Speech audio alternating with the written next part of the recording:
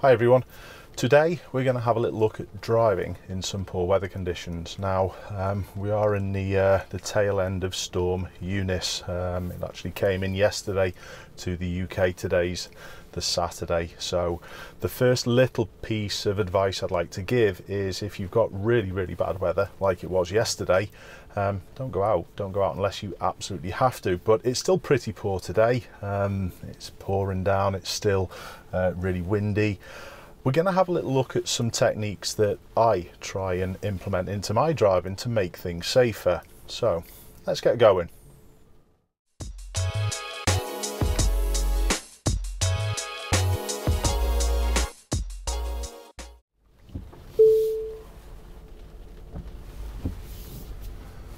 First thing I'd like to point out is I always do this even though I'm in a nice warm preheated Tesla.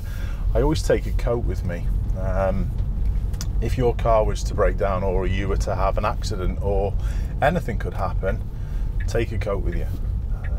I'm forever doing this, and some of my lads think I'm absolutely mad when I say take a coat. They look at me strange, but that situation where you do have problems, you'll be really glad of it. It takes nothing. I've got my normal puffer. It just screws up into a ball on the back seat, so it's not a big thing. So take a coat with you. So the weather over the past few days, we've had some really strong winds. We've had some heavy rain. I haven't been out this morning, couldn't even tell you what it's like, so we're just gonna have a little experience of what's going on. Now, the first thing I'd like to point out here, across the road, we've got sort of like some smooth tarmac and some water running across the road. We need to look out for that. Different types of tarmac give us different types of grip in poor weather. You've got the type of tarmac like we're on now. I know it's really patchy here, but the type of tarmac we're on now has got like the loose chippings embedded into the top of it, and that seems to absorb the water a little better than the smooth stuff. So keep an eye out for the smooth tarmac because the water tends to sit all the way on top. Now, in poor weather, we've got the wetness. Obviously, we've got to look out for the big dangers. That's the big thing. All right, there are added things that we can be doing because of the wet weather regarding acceleration and braking, but we're really looking for the big dangers. Try and spot things nice and early. Other vehicles could be swerving around puddles, they could be moving round maybe fallen branches in the road, or even braking where it probably seems unnecessary. So we're going to look at a few of these things. I'm going to try and get a mixture of different types of roads. We're going to do a little bit of town stuff for the start, and then I'm going to venture out into, I was going to say the country, but it's not really country where I am, some rural roads effectively, and then I'm going to try and do some faster roads a little bit later, and we're going to have a look at a few different things. Vision is always important. Make sure that your wipers are in good nick. Yeah, there's no smearing, there's no juddering on the wipers. Tip that I always give to people regarding wipers often get dirty. People don't realize that. Give them a clean. I often get a cleaning wipe and wipe up and down the whole length of them, and you'll be surprised at the amount of black stuff that actually comes off the wipers when you do give them a clean. So that could be something, but replace them. They're not actually super expensive, and it's an invaluable way of keeping you safe. All right, so I can't see round this van. Sometimes you'll find people diving the other way. This road is an absolute classic for fallen branches, overhanging trees. So we're just watching what's what. Assess the puddles as well. Obviously we don't want to try and splash people, but we've got to be mindful of how that affects our car. It might pull us to one side or the other. So if at all possible, try and avoid. Under this bridge is always a classic for standing water, especially this time of year. There's a lot of rubbish on the roads, clogs up the grids, and again we've got standing water here. So rather than go through it, there's no one around. All I'm going to do is just slow and maybe go around after the green one. Yeah, don't need to take all of the road. Didn't want to inconvenience the Golf, but Try and plan your route round things with best flow possible, but safety is always the key. Again, we've got some standing water here. I'm going to do a right turn. Going through the edge of the puddle is less risky. You don't want to go through the deepest part if at all possible. I've already mentioned that it could very well give you a little bit of a shove from side to side or to one direction or the other going through some deeper water, but you just don't know what's in it. So same thing here, plan nice and far. What's that? A little bit of debris on the road. I'll go back to that in a second, but yeah, another puddle, try and negotiate round it as best you can. So the debris on the road, that's obviously the remnants of yesterday. There could be branches across the road. We're going to do our best to try and see and plan them early and avoid them in the best way we can. Anything that you've got any doubt of going over, don't. Try and get your wheels obviously either side or literally go around it. So we've got a lot of standing water here. None of it looks that deep. It's not a big deal, especially at this speed that I'm going at through that. That's not a big problem. What are people like? What are pedestrians like in poor weather? Well, they tend to act in probably a little bit irrational manner. They tend to run across roads. They tend to not look properly. So there are also other things that we should be trying to watch out for. So is there anything here that I would think particularly bad weather? Yeah, I've just seen a puddle that car from the opposite direction, so rather than get my wheels either side of that speed bump, it just helped a little bit, slowed down a little bit and allowed them to go through the puddle. Don't be selfish, try and think of best flow for everyone. This bridge, you're familiar with this one. Okay, that's fine, thank you much, all good. I'm going to turn right up at the end. So the horn, why is that a benefit in poor weather? Well, it allows people again more time so they can act in a smoother manner. We've got a crossing traffic situation, no inconvenience to people behind. I can't accelerate too quick because of the poor weather conditions, so give yourself a bigger space. It's that simple. Never put progress over safety. I often hear people in the comment section saying even simple things about moving up in a queue and I would have gone through there, when it actually saves them very little time. The likelihood is that little wait for another 3 or 4 seconds at that junction is going to cost me nothing in the long run, because there's always going to be a section a little bit further up that I'm going to be stopped at a set of lights. So honestly, it doesn't save you much time. So make certain that everything that you do junction wise is nice and smooth. Be careful of too much acceleration. Even driving this Tesla, although we've got the traction control systems, we've got to make sure that we're not giving it the beans out of junctions and potentially unbalancing the car. So nice and smooth. Okay, so we're going to head out towards a little bit of country stuff. We'll have a little look to see whether there's anything that we can pick up on. Always nice and smooth. I've used no braking there whatsoever, although the Tesla does do this automatically when you back off the accelerator, but try and slow down in a smooth manner and keep things flowing. That's the key in poor weather. Wind, this is the next thing I want to just talk about. We're coming out of built up areas into a more open stretch. We've got fields side to side, so look at the trees. It's actually not too bad today, it's not too windy, but these are the areas, the open areas if you like, that are potentially going to get you blown off course a little bit. So even here, going across the motorway, nice open section, it may very well be that that wind is strongest there. Now what I'm going to do, I'm just going to head left here, signalling early and slowing early to manage these people behind. I'm slowing them down for their safety. Cornering has to be a lot slower. Although we've got decent grip in these modern tyres, don't push them anywhere near their extremes. We don't want to get there.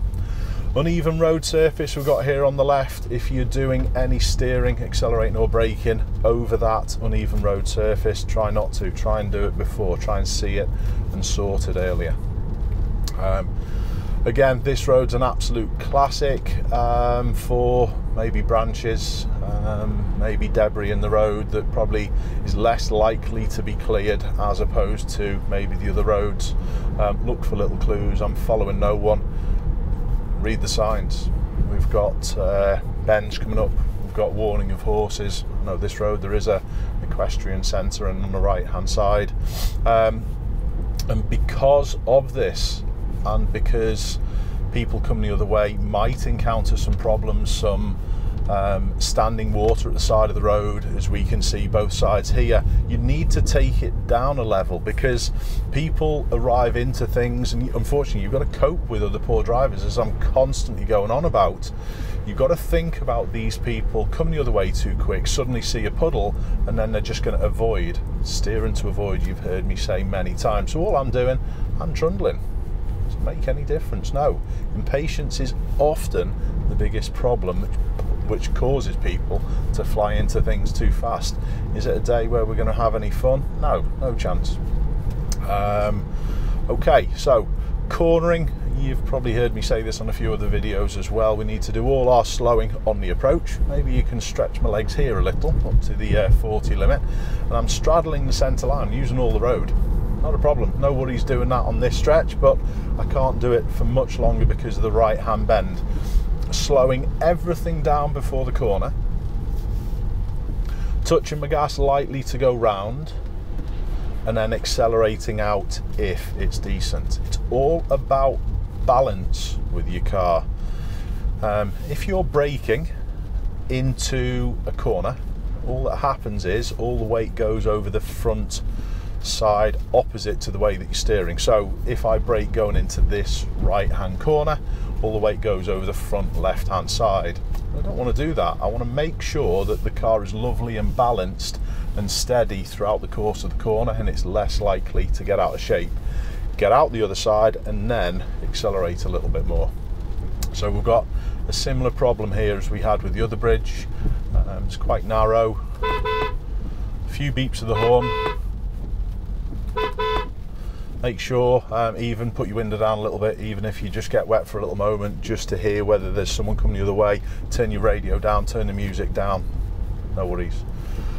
So again here, slippy road surface at the end, you can see the distinct difference between the one that absorbs the water and the one that seems to have the water laying on top.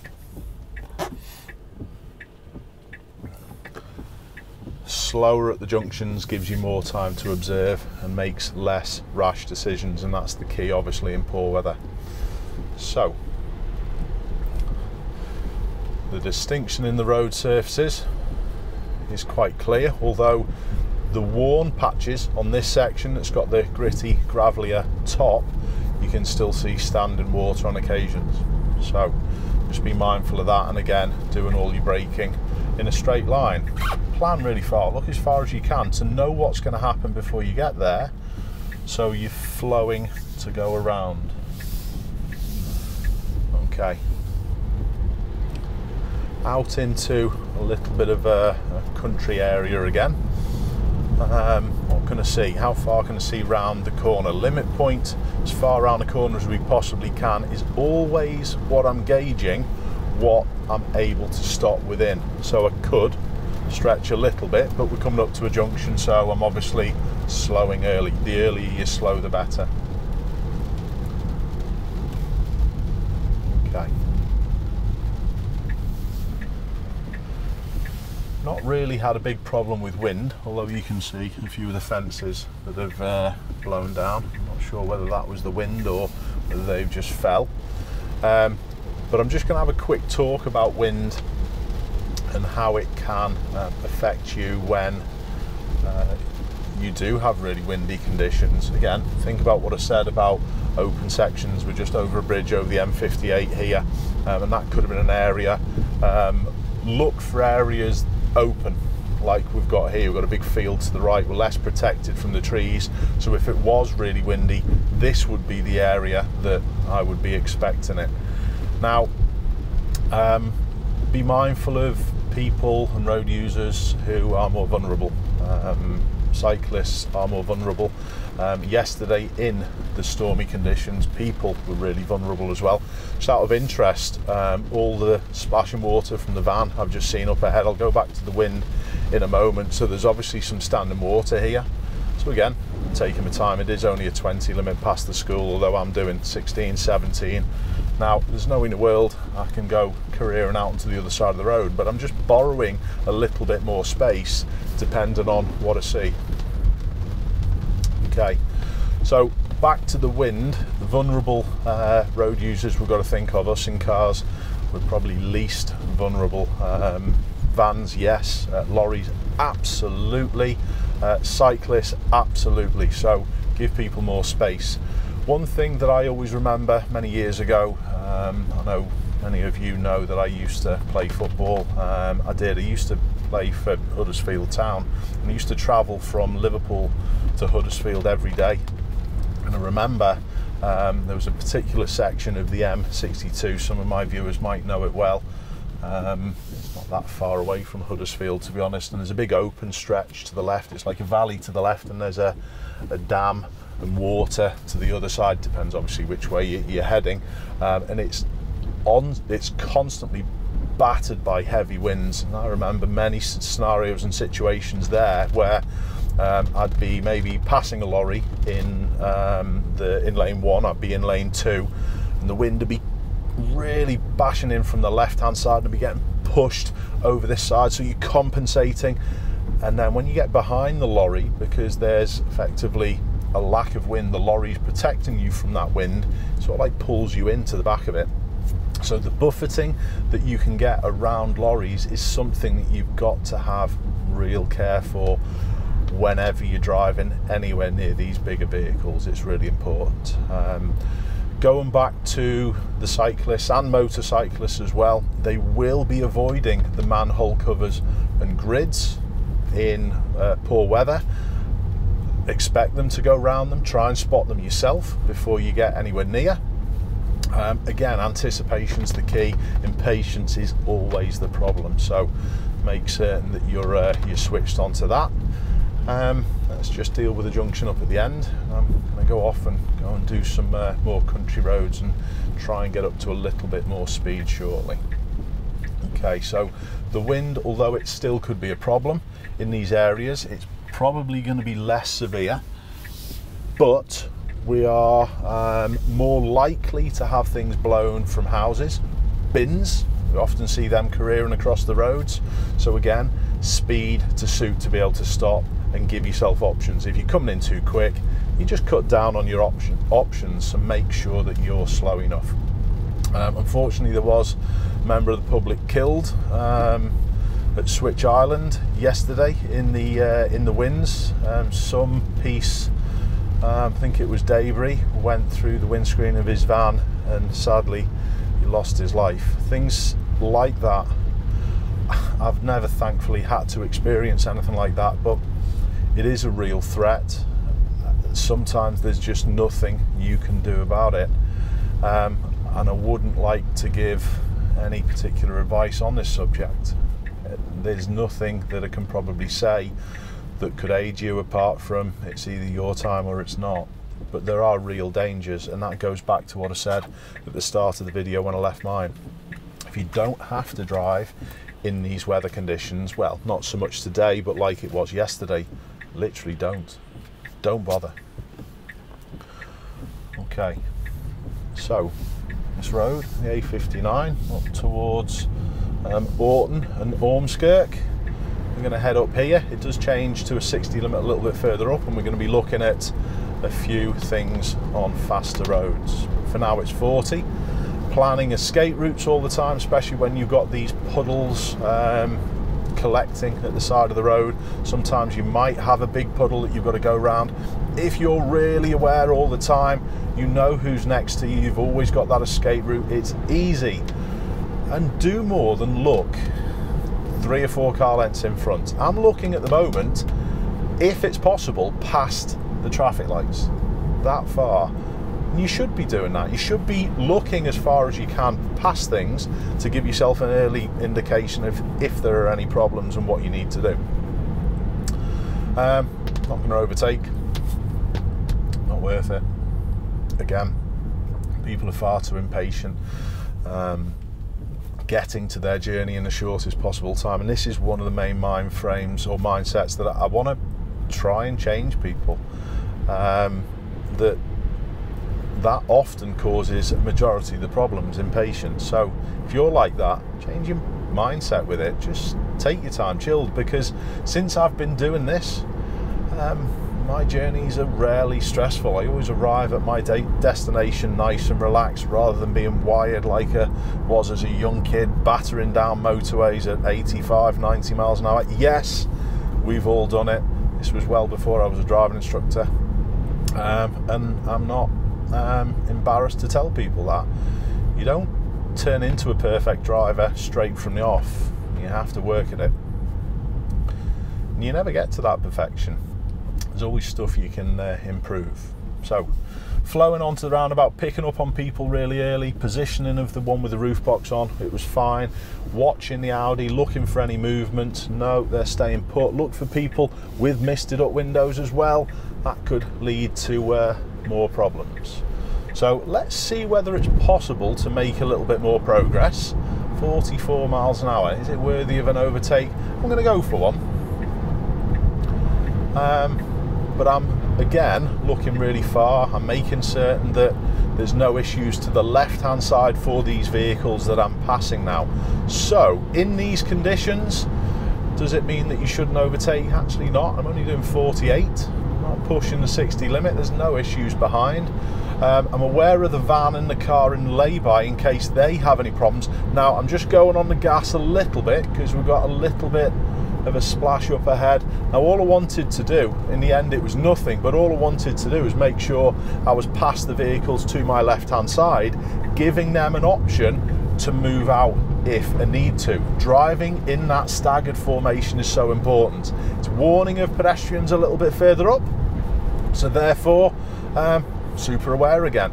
Like I said before, pedestrians make some rash, terrible decisions in the wet, and it's down to us drivers and motorists all around, other road users as well, cyclists as also, that sometimes it's forgotten that cyclists need to look out for these pedestrians as well. It's down to all of us to look out for these pedestrians. So I am going to take a little road on the left hand side here. Again, early signal.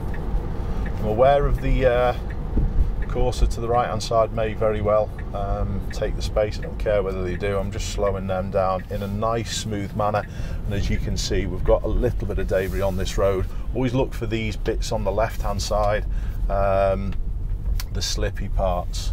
I know these people in this house might get fed up, but unfortunately I'm using a little horn. Perfect scenario to do it again. Another horn. You can see the branches that have remained on the road. That can cause a few problems with your tyres as well, although tyres, they're pretty hardy going over a branch. Most of the time shouldn't be a problem. I'm always looking for little imperfections in the road and branches that I can safely move around, and to do that, it's not a last minute thing. Again, if I arrive in too quick, it's just going to be an avoid rather than a plan. So plan rather than react, as we always say. Open section here to the left. This could be another time where the wind could be howling in. As you can see by the trees, the wind's dropped significantly today, so it's not a problem. Standing water just coming up just after a bend. So again, I'm ready to deal with everything before this situation. You can't see in this standing water. A number of years back I had 2 tyres blown out on a lesson. It was because my student went through a puddle. You couldn't see the pothole and it just took out the 2 tyres. So do your best to avoid these, and it's that scenario where my coat was invaluable as well. So no, downhill, there's no in the world I was going to go before the Audi. Now I can stretch my legs a little. We're going to be looking at a little bit of cornering and a few techniques on this road as well. So spotting problems before they happen. Audi's braking. It's warning of farm vehicles, tractors turning. There's nothing being worked on in the fields, slowing before. We've got the Kia behind catching quickly, so I'm not going to be pressured, but I am going to make a little bit of progress. I'm going to try and make as much progress as I can do safely on this section. Limit points again could easily stop in the distance to see us clear. The Kia behind is following at a good distance as well, so that's not a big deal. Under trees, is there any branches on the road? No. I've got escape routes, could have used a little bit more if I needed. Warning of a junction, not everyone's going to take the same care that I do at junctions, so I'm always watching out for that and reducing my speed until I'm happy, get over the little piece of running water, and then stretch a little bit again. But I'm only doing 43, 44 miles an hour. Personally, I could do more, but why? What's the point? I'm not holding anyone up. If this car behind wants to overtake, they're not showing anything but just following at a good distance. So if they wanted to overtake, I'd always consider signalling left, slowing down, letting them go past and go through after. You can see the tracks that the water settles in. This is obviously made by heavier vehicles, and that's always something you've got to be mindful of for aquaplaning. Sometimes the water in these puddles cannot be dispersed by the grooves and tread in your tyres, so that's when, if it overwhelms the tyre, that's when you can aquaplane and slide. So keep your tyres, decent tread. I know the legal minimum's 1.6 millimeters for cars. Honestly, I'll rarely let them go below 3 mil, especially in poor weather like this. I think of the seasons and then replace them accordingly. Now let's have a little look, a little bit of standing water here again. Yeah, I'm able just to glide round, slow and all before, balancing my car around the corner, and then if it does hit some standing water, there's less of an unbalancing effect. Try and keep steady as you can. Now, sharp corner. Looking out for bigger vehicles coming the other way. Nice caution by the black Audi. That's all good. That's my Tesla shouting at the potential problems, and that's one thing I've learned with the Tesla, that there are plenty of false warnings with it. I've not had an issue regarding it jumping on the brakes, but you imagine if you pile into things too quick and you get one of these false warnings, the Tesla's going to jump on the brakes. So me personally, no issues with it, but I can see some poor people without planning, it will cause big problems. Flowing as much as I can through the junction, and then off we go. Okay, so again, open sections. There's no wind today, or very little compared to what we've had, but look out for it on these open sections. What's this tarmac like? Well, it's quite a lot of standing water on top, so again I'm affecting my acceleration and braking to suit. Slowest point always before the corner, although you can on occasions be braking into corners. It does unbalance your car, and on roads as opposed to a racetrack, it's not something that you should be looking to do. Everything done in a straight line before, like I've said. The limit points, I'll just go back to these. I know most of my viewers will be familiar with limit points, but it's the furthest point you can see. My limit point stretches away so I can go a little bit faster. I'm always cross viewing as well, looking for bigger vehicles, making sure that there's nothing that van had to steer around. So going back to limit points, the furthest point you can see determines how fast you go. I'm approaching this left bend and I'm getting closer to my limit point, so I'm slowing. The moment my limit point moves the same speed as me, I can keep steady. When it's out and gone and travelling further away from me, that's when I can accelerate and get going. Standing water, little entrances, and a little bit of roadkill there. Look out for that as well, it's really slippy. Anything, horse poo on the road. Yeah, there was a clip that I had recently that I think an accident happened because the person didn't spot this horse dung on the road and then did some braking over it and hit the car that was in front. Cross viewing, no problems there. Just slowing this Kia down a little bit more, and then if I need to, I'll accelerate out the other side. Again, acceleration needs to be really smooth. Can't see, limit point's getting closer, so I'm slowing. Remember, limit point moves same speed as me, I know my speed's good. Limit point disappears up to the top, so I can accelerate out. Okay, no problems. So I'll make a little bit more progress. I wasn't dawdling, but this one behind wants to make a little bit more progress.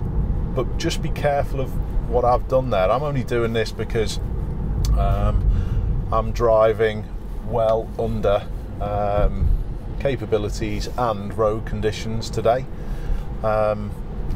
If you are not comfortable with the conditions, never be pushed beyond your ability. The problem is that people often overestimate their ability. So if you constantly get into scary moments while you have to jump on the brakes, you're doing things wrong. Little pieces of road surface there are all bobbled out onto the road. That's from potholes. Potholes are worse in these weathers. With the standing water, it tends to make things all loose and then cars going over it. Ice is another thing which absolutely destroys the road. The water gets into the midst of the concrete and the road surface and the tarmac, freezes, and when it freezes it expands and it breaks up the road surface. So you can always look for little clues, a little piece of road surface bobbling on the road, and then you've got an issue. So what I'm going to do with this Kia behind, it's a nice early tell. I'm just going to put a left signal on. Come past me if you want to come past me, and then drive on again. So if people want to get past, that's always an option. I've done that just as an example, as opposed to it really needing to, but don't forget, there's always that option in your armoury if you want to get people past behind and feel less under pressure. Pressure doesn't get to me with people behind. It doesn't bother me in the slightest, to be honest.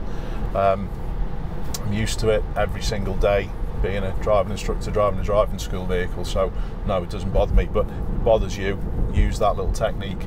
So massive open section, a little bit of debris on the road. I was nice and smooth, so that was okay, and now I can make a little bit of progress.